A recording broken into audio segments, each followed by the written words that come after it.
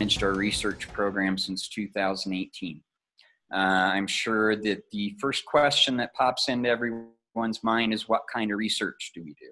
And at Temple Israel, our primary research mission is to document the over 1,100 Jews that helped to found and develop Leadville from its early days as a mining camp in the 1860s and 70s through the emergence of Leadville as a modern cosmopolitan city during the boom years of the 1880s and 1890s. And the Jewish community and Leadville's community at large's decline during the 1920s and into the 1930s. So today, although we do have occasional services a few times a year, we function primarily as a research institution and museum, and we have a small staff of historians who research and document Leadville's pioneer Jews. We publish these biographical histories on our website at jewishleadville.org, and I would encourage anyone who has further interest in learning about the Jewish people who were here to look over their stories. They're very interesting. As far as the foundation and museum, we're ordinarily open to the public year-round, daily from May through October, and by appointment the rest of the year. However, with the current conditions created by the pandemic, we opened late this summer, but we have managed to remain open. And we have limited winter hours this year, Friday through Monday, 10:30 a.m. to 6 p.m. There's no admission fee, and we're the second most visited museum in Leadville. There's a significant number of our visitors who come from across the continent and across the globe, and there are Jewish travelers who come to Leadville with the specific intent of visiting the synagogue. I would like to also say that although we have a significant number of Jewish visitors, we are not a religious institution, and we have a substantial number of secular visitors who find us by surprise or through curiosity and are generally pleased that they did. So this is, these photos are of the building around 1894, and this is what the synagogue looked like about 10 years after it was built, after they had added electric light and carpeting. The structure was completed in about a month in August and September of 1884. Today we're going to be discussing the Jewish pioneers of Leadville and the synagogue they built in 1884, which now houses our museum. Brief history of that building: it was built during the summer of 1884 and operated as a meeting place for Leadville's Jewish Reform community from that time until the late 1920s. The day-to-day function of the building as a synagogue likely ended with the funeral of Osios Zeiler on November 1st, 1912, but it's last listed in the city directory in 1914. We do know that the synagogue operated for special events and personal worship until around 1927, but its everyday functionality seems to have concluded around World War I. The land for the synagogue was donated to David May, founder of the May Company department store chain, by Horace Tabor for the benefit of Leadville's Jewish Reform community in 1880.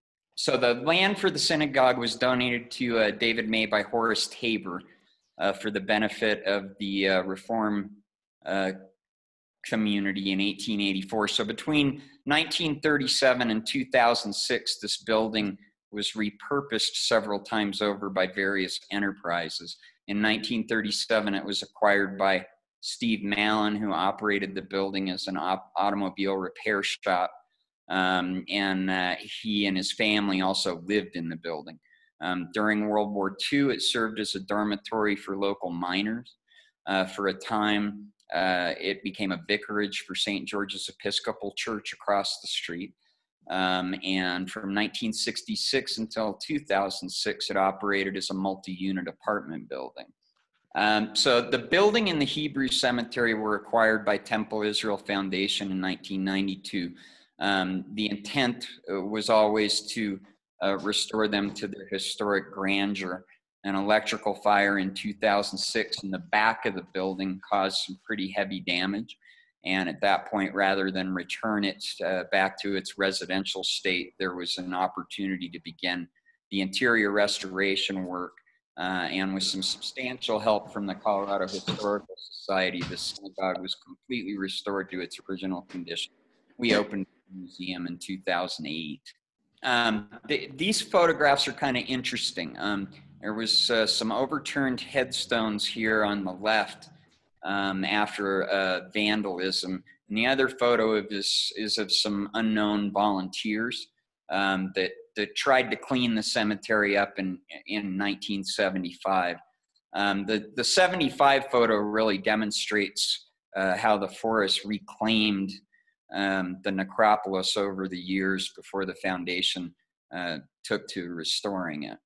And with the current social climate, we should also, while we're sort of talking about this vandalism, touch on the ethnic questions surrounding the Jewish community and other ethnic groups that were present in Leadville during the boom era.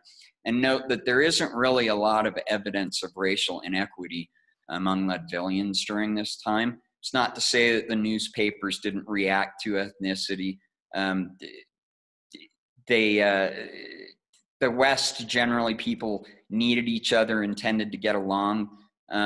Newspapers do kind of, with some regularity, mention ethnicity for what appears to be purposes of identification, and sometimes that's unflattering when, you know, there was a crime committed within a certain ethnic group, or, you know, a recent Indian uprising. But generally, we have no acts of anti-Semitism or racially motivated crimes that have been recorded in Leadville. Recent discoveries informed us that the Jewish community were victims of vandals 2 times over the course of about 140 years. But these actions, one of these incidents in 1909, where 3 boys were caught throwing rocks at the synagogue and claimed they were just trying to frighten the custodian. One of these boys was completely exonerated. Another was convicted but not sentenced because his employer vouched for him. And then there was a 3rd boy, a 12-year-old named Willie Ferry, who was sentenced to the state reformatory in Golden over that incident. The second incident, which was around 1970, after the forest had been, or the cemetery had been in disrepair, was just sort of an act of random vandalism. And although some tombstones were knocked over, there's no real evidence to suggest that this was anything more than random act from rambunctious teenagers. So it's just a kind of a point I like to make with all the stuff that's been going on lately. Most of you might be surprised to find out that Leadville ever had substantial Jewish community. This wasn't uncommon in Western mining towns at all. Most of the Jews that came west during the mining boom era were recent immigrants from Northern Europe and Russia. The population centers of the U.S. at this time provided little business opportunity for immigrants. And so when you came to the States, you either took menial jobs or looked for opportunities where there was the greatest growth, and that was in the American West. Most of our Jewish immigrants were merchants and peddlers who followed the mining camps. Mining itself is high risk, but selling goods and services to miners was safer and more profitable. In fact, you see a good deal of evidence of Jewish communities in mining camps.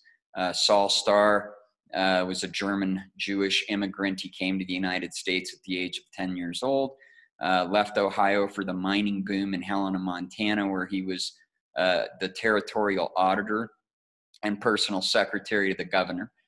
He then moved on in 1876 to open up a hardware store in Deadwood, and there he became very active in politics. He served on the town council. He was a postmaster, was the mayor of Deadwood from 1884 until 1898.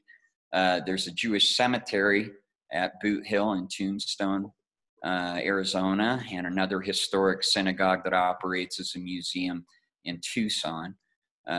Jewish gambler and gunfighter Jim Levy passed through Leadville on his continued tour of Western mining camps after a deadly encounter in Cheyenne, Wyoming during 1877 that had him solidify his reputation. And he also narrowly escaped a murder charge and fell under public scrutiny at that point. Jeffrey, a question, I think you touched on this, came in. I'm curious about the Jewish population at its peak. Did they ever have a large enough amount of Jews to fill the pews? Well, we're going to touch on that coming up here in a minute. The quick answer to that was the Jewish community was rather large here. They did have enough to fill the pews, and they also had enough to open a second synagogue. There was an Orthodox synagogue here as well, and I'm coming up to that right now. So thanks for your question, Naomi. This here is a photo of Knesset Israel Orthodox Synagogue. Temple Israel was intended for use by Leadville's Reform Jewish congregation. There was also a significant number of Orthodox Jews in Leadville, and they had their own congregation.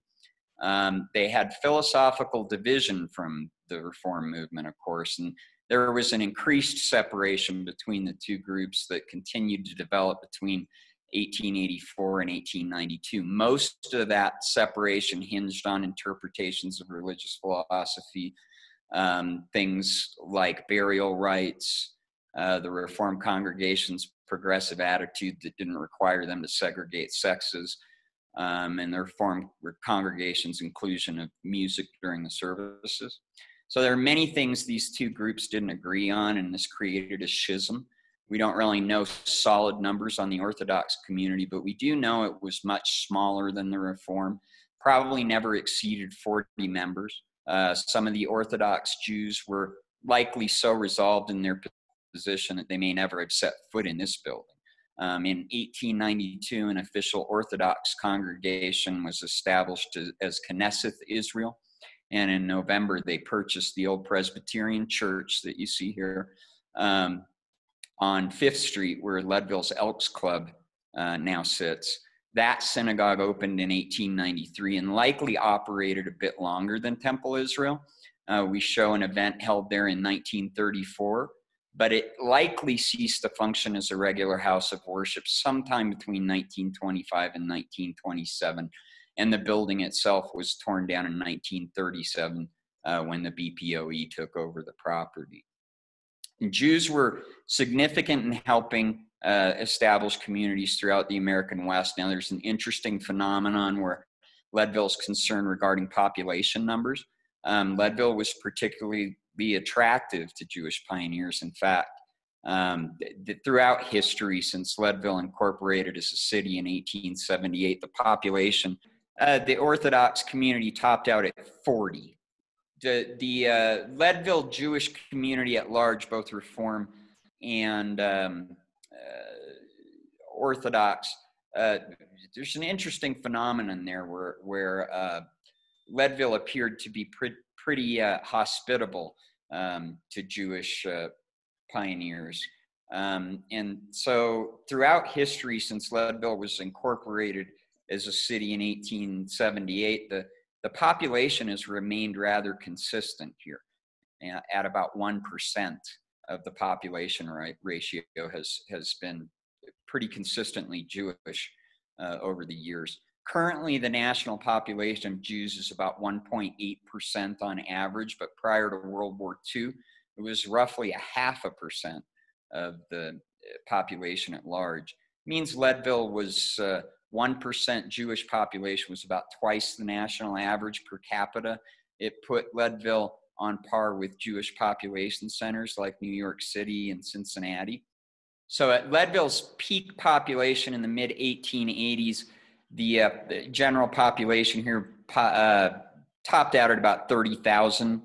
And so 300 to 400 of those were Jewish. And so today, Lake County contains a total population of around 10,000. They estimate still 100 of those people are probably Jewish. There's no Jewish community left in Leadville, unfortunately, and I would wager that not all of them even know that this institution ever existed. But still, that population figure remains about 1%. And yes, Saul Starr was also a character in the HBO television series Deadwood, although I got to tell you that story, that that show had a lot of historic problems, including how they portrayed Seth Bullock and Saul Starr. So the earliest recorded Jewish person in Colorado was Solomon Carvalho, and he was a Sephardic Jew who was an accomplished artist and daguerreotype photographer who came to Leadville or came to Colorado with John Fremont's fifth expedition in 1854 and passed through the valley where Leadville sits today. Less than a decade later after that, gold was discovered in California Gulch in 1860, and this began the mass migration into this region. And so the first recorded Jewish settlers in the Leadville area were Wolf Londoner, who operated a grocery and mining supply store, and Simon Nathan, who originally came to the area to mine and was successful. This wasn't typical. The Jews rarely engaged directly in the mining industry and tended to open businesses in support of miners and mining. And often instead, they invested in mining or sat on mining regulatory boards, but few actually operated mines themselves. The concept of retail operation was a much safer bet economically, and that's tends to be what we see as more merchants and settlers, merchants and peddlers coming into the area. So Londoner was a retailer who came to Leadville during the initial gold rush in 1860, and one of the area's first residents. He settled in California Gulch and began operating a grocery store that catered to miners. Londoner was important to the development of the mining camp into what became the city of Leadville. As one of the early residents, he hosted a visit from Colorado Territorial Governor William Gilpin in the early 1860s. In 1879, Wolf passed his Leadville operations on to his brother Julius and moved to Denver, where he married Fanny Anthony and continued his retail opportunities. A foray into politics would have him win the Denver mayoral election in 1888. However, his opponents filed a suit, and he was found guilty of voter fraud. He was asked to vacate the office, and he refused. The court case played out with an unsuccessful appeal to the Colorado Supreme Court, and Londoner was forced to step down from his office in 1891. Now, during 1876 and 1877, as a result of the silver boom, there is a massive influx of Jewish settlers that came into the area for their own opportunities. And so by 1879, there's enough Jewish residents in Leadville that we start to see an emergence of Jewish organizations and evidence of a developing Reform congregation. This increase in the Jewish population began to raise concerns for the need of these organizations. Most significant of these were the Hebrew Ladies Relief Society and the Rocky Mountain Lodge number 322, the Independent Order of B'nai B'rith, was chartered in November of 1879. So these organizations would quickly be replaced by others, but the significance here is that the death of Gustav Jelenko, who was a Jewish businessman, he and his brother Fred were merchants and operated several retail enterprises in Leadville and Kokomo, which was a satellite community located near the top of Fremont Pass. Gustav died at Kokomo during July of 1879 from an accidental morphine overdose that he was taking for neuralgia. And this created an immediate concern that there was a need for a Hebrew cemetery in Leadville.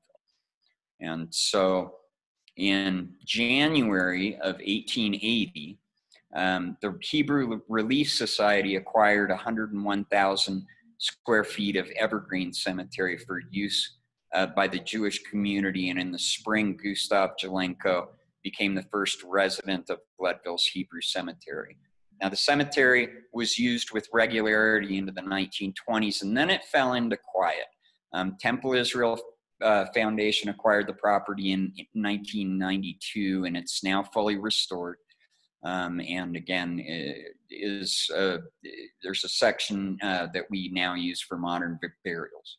And so between 1879 and 1884, the Jewish community in Leadville grew substantially. And during this time, we see evidence of an emerging congregation two of them, the Orthodox and Reformed Jews. They're meeting in private homes and storefronts. The first known synagogue in Leadville was actually in the Schoenberg Opera House on East Chestnut Street. And that was a building owned by Moses Schoenberg, whose family operated several successful clothing operations in town from 1879 to 1889. In fact, by the time Temple Israel opened in 1884, there were somewhere between 300 and 400 Jews in Leadville, not all of them religious and not all of them Reformed, but we do know that the building, the night the building was dedicated on Rosh Hashanah on September 19th, 1884, there were 170 Reformed congregants in this building in attendance that night. So there were certainly enough to fill the capacity of this building and then some. So the last time I did this presentation, I took a little criticism for not giving enough attention to this particular story, but the reality is that we have so many interesting stories from the past to share in these presentations. It's really hard to pick them. But in 1878, there was a Polish Jewish immigrant, Jacob Sandalowski, who's otherwise known as Jake Sands, and he was a clothing merchant operating a store in Central City. He met then named Elizabeth Doe while she was still married to her first husband, Harvey, and the two became romantically involved. And Elizabeth had written about one of these romantic interludes with Jake in her scrapbook, and this likely tipped Harvey Doe off to Elizabeth's impropriety. And the long and the short of this is that Jake impregnated Elizabeth, and it's resulted in her divorce from Harvey. And she gave birth to a stillborn baby in Denver in July of 1879. And shortly after that, Jake moved his business operations up to Leadville, and he opened a store in the ground floor of the Tabor Opera House.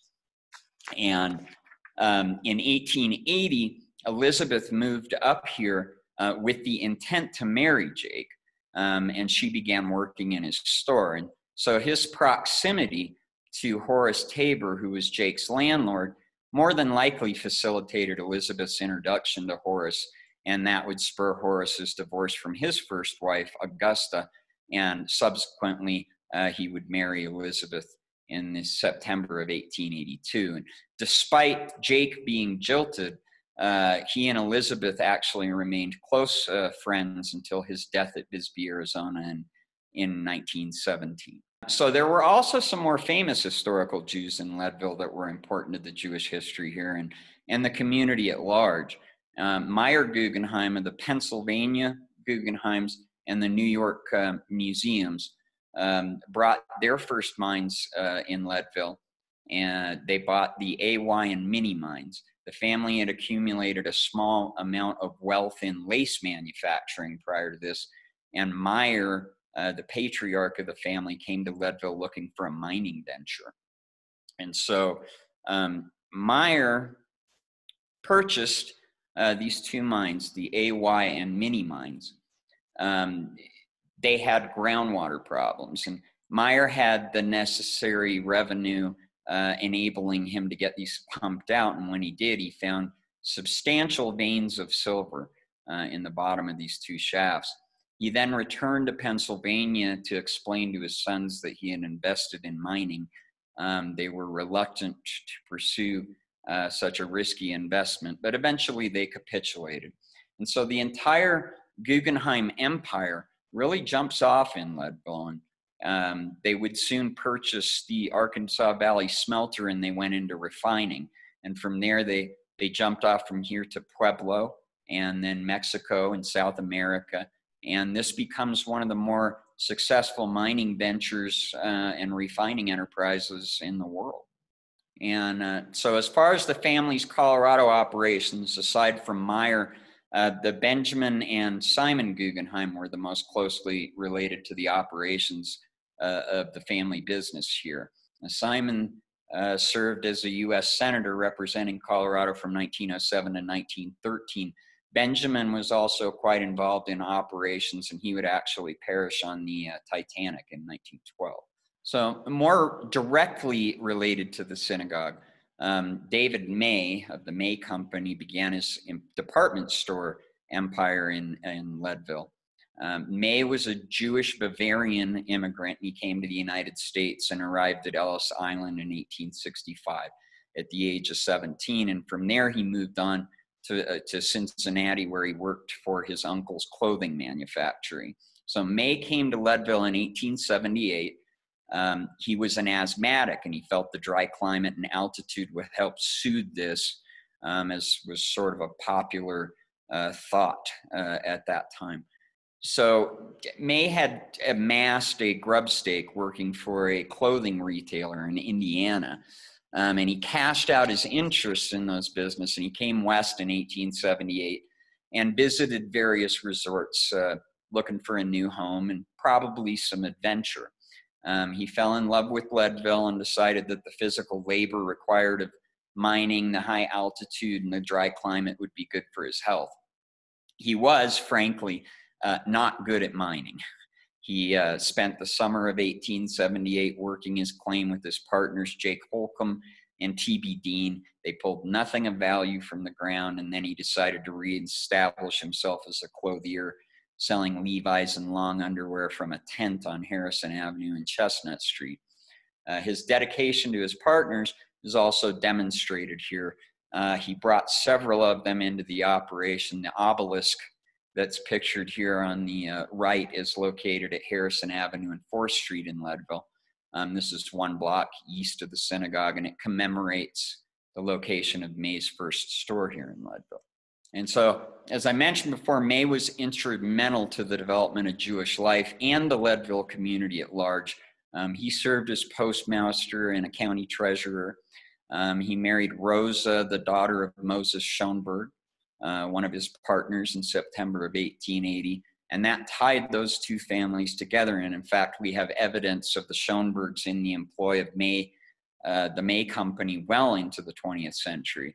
As the Temple Israel congregation became more established, May was elected vice president of the organization, and he was the custodian of the synagogue property, which was donated to him by Horace Tabor for the benefit of the congregation. May served as the head of the building committee. He had great responsibility for the building's construction, which spanned 33 days of August and September of 1884. And in 1888, shortly before May left Leadville to move his operations to Denver, he transferred ownership of the property to the newly incorporated Congregation Israel at that point. So as I previously mentioned, May was a pretty loyal guy, securing his in-laws' connection with the enterprise in perpetuity, but he also was quite loyal to his friends, and in particular, Jake Holcomb, who was originally one of May's mining partners. Holcomb continued to work for May as an accountant from the first rudimentary shop in Leadville until his death in Denver in 1925. So in 1952, a guy named Forbes Parkhill wrote a biography of May. And within it, Parkhill relayed a story about a May Company efficiency expert who discussed Holcomb's job performance with Dave in 1920, and I kind of want to share that exchange because I think it's kind of cool, but it kind of demonstrates the kind of guy that David May was. So he's nearly 90 at this point, and the expert points this out. And about all he can do is draw his weekly paycheck. And so Dave May tilted back in his swivel chair, brown eyes staring at the ceiling. As his thoughts raced back over the years, he was remembering Jake Holcomb, his mining partner, shoveling dirt into the bucket at the foot of the shaft, remembering Jake, his first partner in the muslin-covered Leadville store, remembering him loyally staying with Dave May through good times and bad, through fires, bank panics, and business depressions. "Don't you think," May asked gently, with a faraway look still in his eyes, "that for a man of nearly 90, drawing a paycheck in itself is quite an accomplishment?" Needless to say, he did not fire Holcomb at experts urging. So the synagogue was dedicated during Rosh Hashanah in 1884, and there was a visiting rabbinical student from Hebrew Union College in Cincinnati named Morris Sachs, who conducted services that evening. And this is one of the few times that an actual rabbi directed services at Temple Israel. And this is an interesting point. It's important to note that neither Temple Israel or Knesset Israel congregation ever employed a full-time rabbi. Both of these congregations relied on cantors and laypersons to lead services. So rabbinical services here were rare, and they're pretty well documented. So among the notable rabbis who did conduct services at Temple Israel, there was a Leadville native, Samuel Koch. Samuel was born the son of a Leadville liquor merchant named Daniel Koch, who was well-liked. He was also a pretty colorful character within the Jewish community. Daniel had more than one altercation with law enforcement and a reputation for winding up explaining himself to judges. In November of 1881, after what was reported as 5 attempts by a local constable to collect taxes, the officer came to collect taxes again for a 6th time, or to shut down Daniel's store. Koch became agitated and struck the constable over the head with an unloaded gun. Constable Frazier then attempted to subdue Daniel. When his wife, Sarah, came to his aid, he jumped on the constable's back. Frazier managed to defuse the situation, and in the aftermath, Daniel filed charges against Frazier for assault and battery.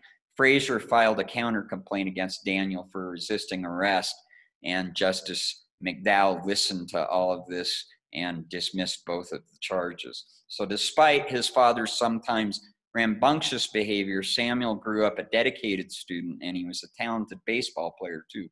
In 1896, he enrolled in the rabbinical program at Hebrew Union College in Cincinnati. So between 1896 and 1902, he'd come back to Leadville to conduct High Holy Day services at Temple Israel. And upon his graduation in 1902, Rabbi Samuel Koch took over the fledgling Temple Hirsch to Sinai in Seattle, where he became quite accomplished. Samuel was a vocal anti-prohibitionist, and he toured the country as an activist for that cause. He also established a Hebrew school, Seattle's public library, and was one of the founders of Seattle's Children's Hospital. He never forgot his Leadville roots. He would travel to officiate special services and events for Temple Israel congregants, regardless of their current location. And Samuel was extremely popular, served his congregation until 1942, and many of his sermons and other documents are preserved in the University of Washington archives. Jeffrey had a question. Did they have a Torah or Torahs? If so, what became of them? There were 2 Torahs. There are essentially these left and went down to Temple Emmanuel in the 1930s. We're not sure of the chain of custody on those things. We sort of suspect, after doing a little research over the last couple of years, that the Orthodox Torah is actually in Grand Junction now. But we have really no information on the original Torah that was here at Temple Israel. We do have a Torah here. It was a donation. It's believed to be from 1900 Poland. It has been restored. It's kosher. It does get used on occasion, but it's not the original. But being its date of origin was probably a Holocaust rescue, so it's probably got its own very interesting history connected to that. And like I said, it is kosher and it does get used on occasion. So moving on here, this brings us to another global historical dynamic, and that's the generation of Jewish pioneers that settled the American West. These people were immigrants. They were merchants and peddlers who found opportunity by selling things that people needed. And with the success, they were able to then send the next generation on to college and to higher education. And then we see a professional class that sort of begins to emerge around the turn of the 20th century.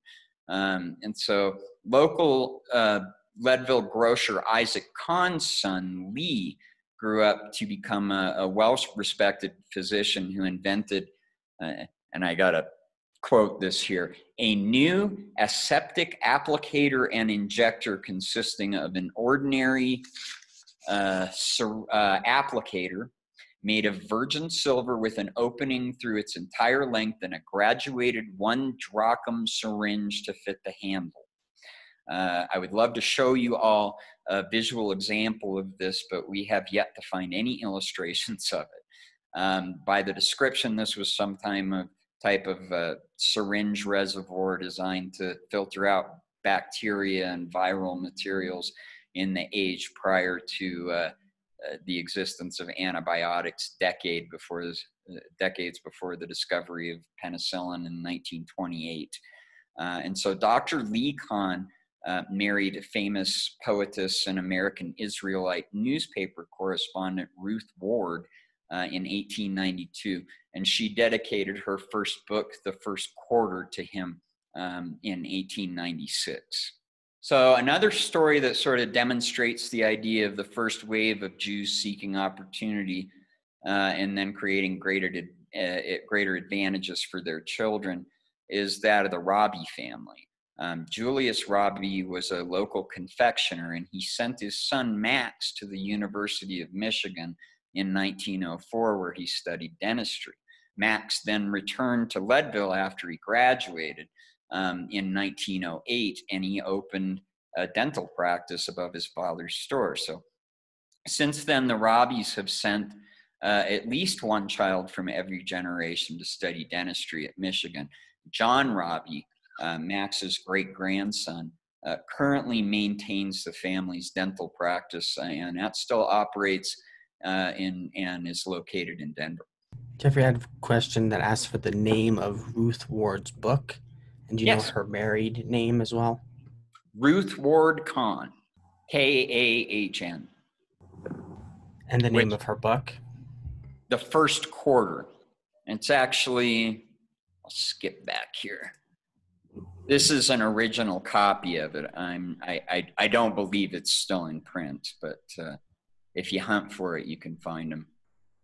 So back to the Rabis, they're a really good example of Jewish legacy that endured Colorado history from the early days into the 21st century, but they're also tied to one of our greater scandals in Temple Israel history. It dates back to the 1890s. Ben Davies was a local jewelry merchant, and he served as cantor to Temple Israel beginning in 1883 until August of 1890. So he was the cantor for the congregation before the building was built. At that time, it was discovered he was having an extramarital affair with Clementine Rabi, Julius Rabi's wife. And so the succession of events happened quite rapidly. Gossip sort of started circulating that Clementine and Ben, Clementine had become sort of enamored with Ben Davies' status as a jeweler. It's evident that the affair became public around August 8, 1890. Within days, Julius Rabi sought a divorce from Clementine, and that was granted on the grounds of abandonment on August 14th.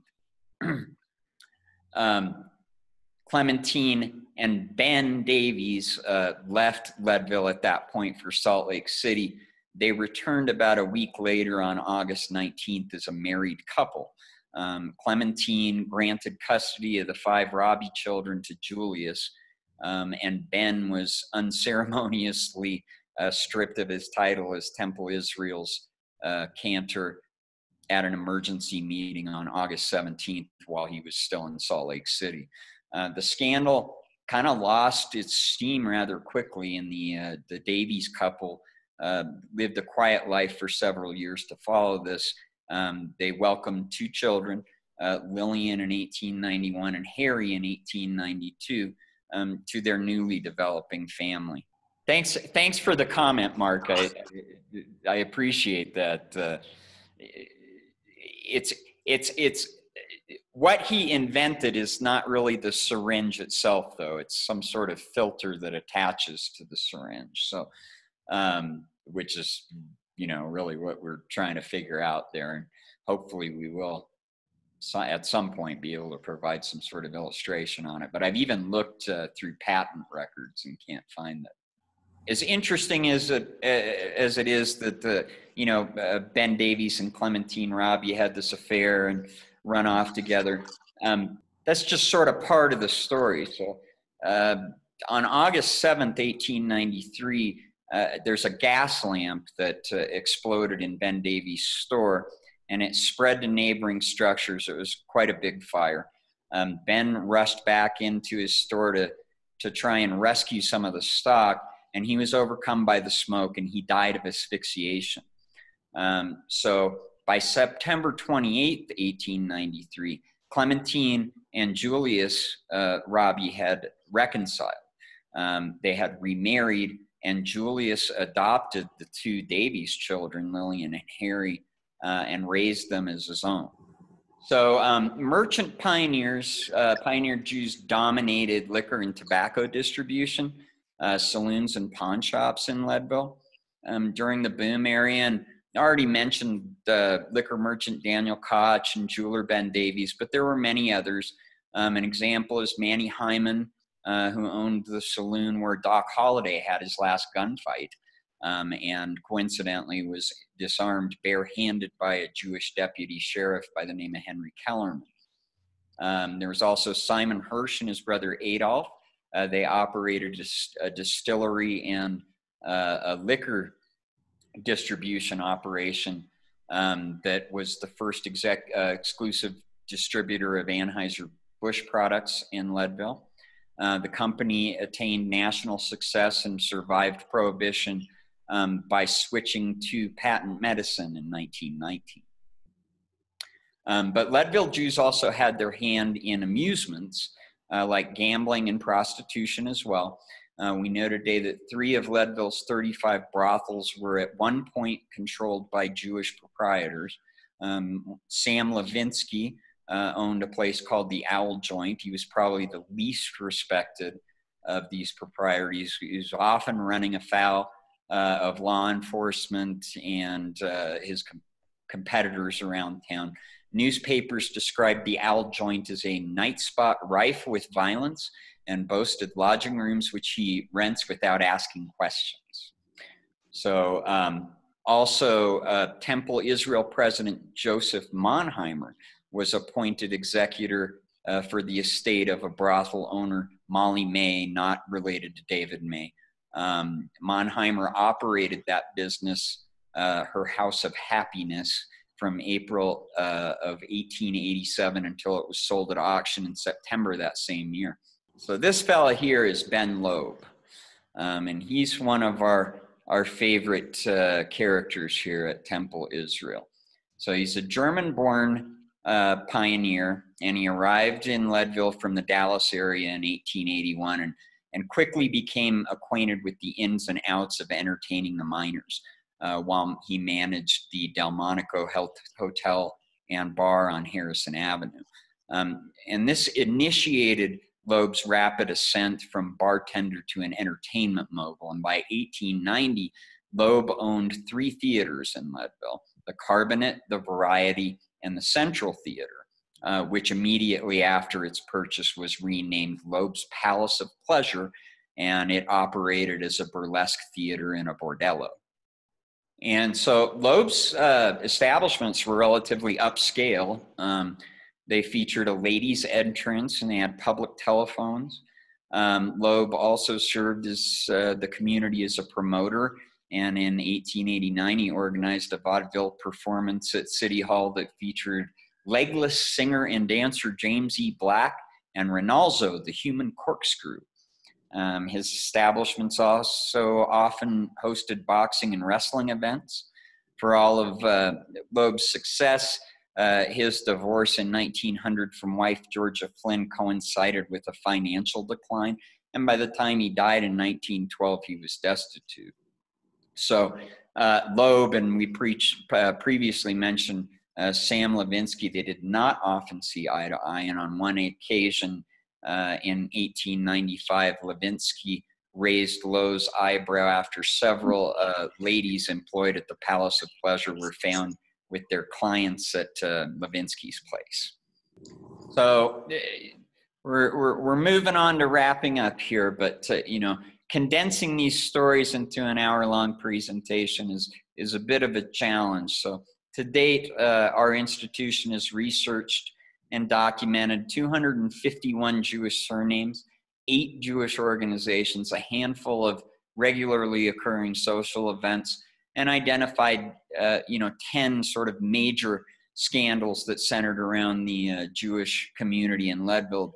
This list of Leadville Jews is continually growing as we continue our research. This year alone, we've discovered over 60 new Jews that we were previously unaware of.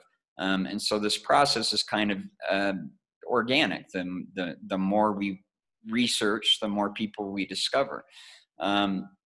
We just simply can't do more than scratch the surface on these kinds of presentations. So I would encourage everyone to visit our website at jewishleadville.org.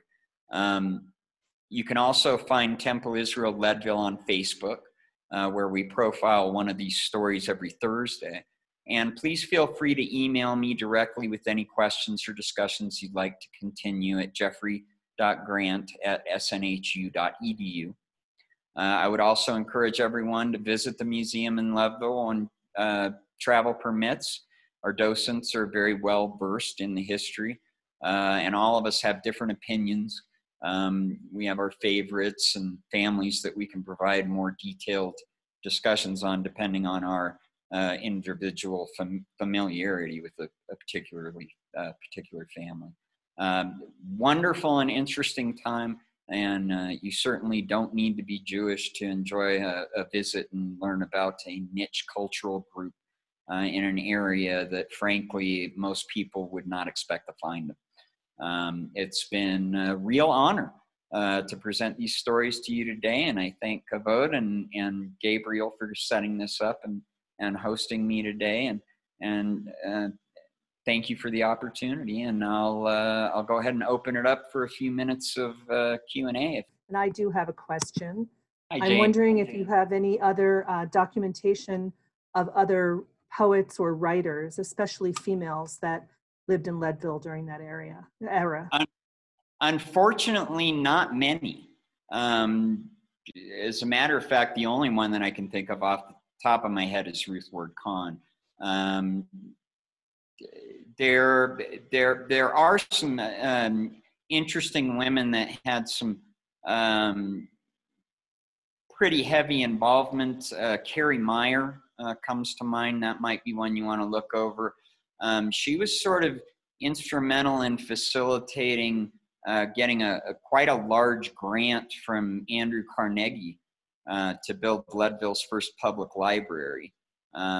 She is one that a story that comes to mind that might be very interesting in some of the women that were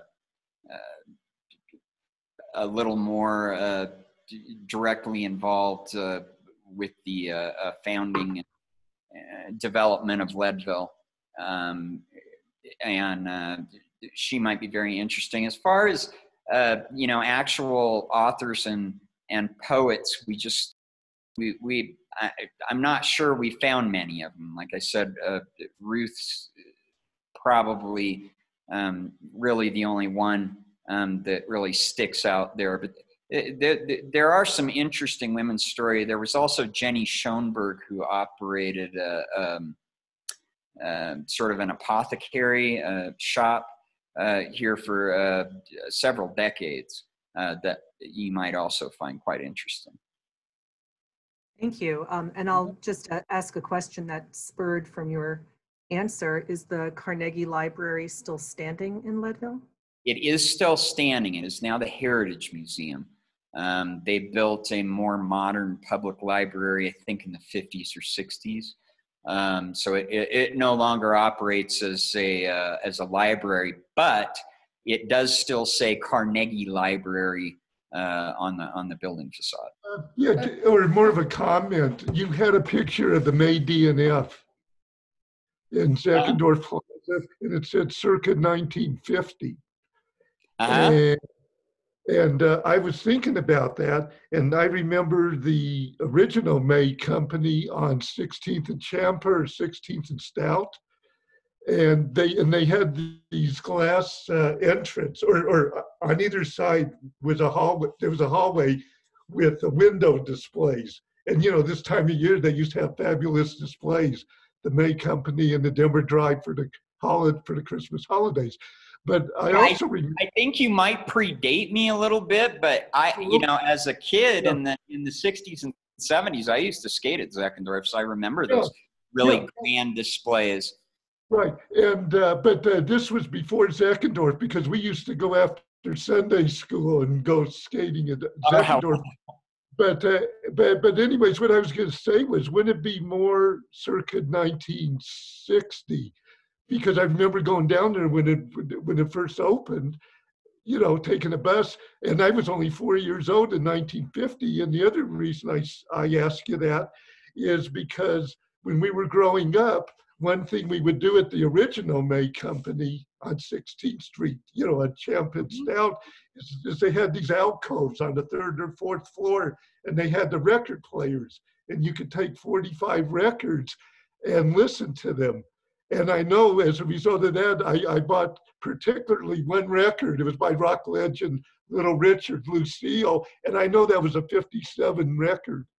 And so, so that building, the fancy May DNF could not have been around in 1950. Yeah, and probably wasn't. That's just sort of a random illustration.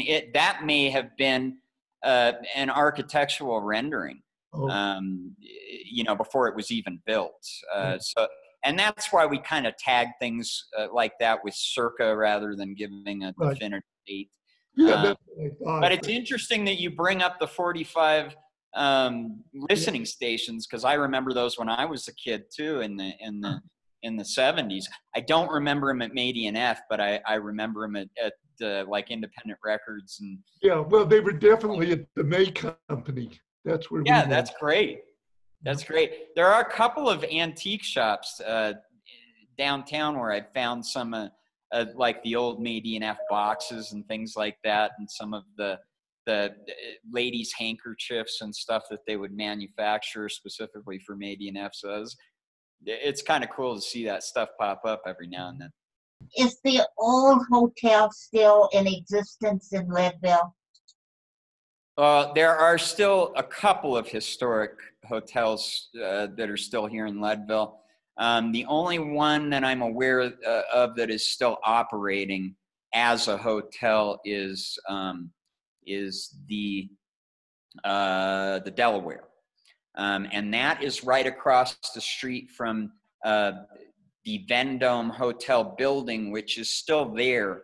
It just doesn't operate as a hotel anymore. It's mostly retail on the ground floor, and I think it might even be apartments on the upper floors. But the building, the Vendome building, which was also the Tabor Grand Hotel for a period of time, that building still stands there across the street from the Delaware Hotel. Jeff, I got a question. The name Miller seems to be a significant name in Leadville. Yes. Do you know they ask for any stories that come to mind? Specific stories are a little tough. In general, so Nathan Miller was a guy who came here to mine. We don't know that he was super successful at it. The family also had a clothing store that probably supported his mining more than the mining supported the clothing store. But he was the cantor for the Orthodox congregation for a significant period, off and on for about 30 years. And one of his daughters, Minette, was a lifetime resident of Leadville, and she died in 1980, I think. But she she's sort of our matriarch. She is really the only early Jewish pioneer family that remained here her entire life. She worked for the county welfare department for quite some time, and she was also a school teacher. And so, Minette Miller was one of Leadville's longest residents. There are a lot of people here that still remember her. And she and her parents are actually buried down in the Hebrew cemetery.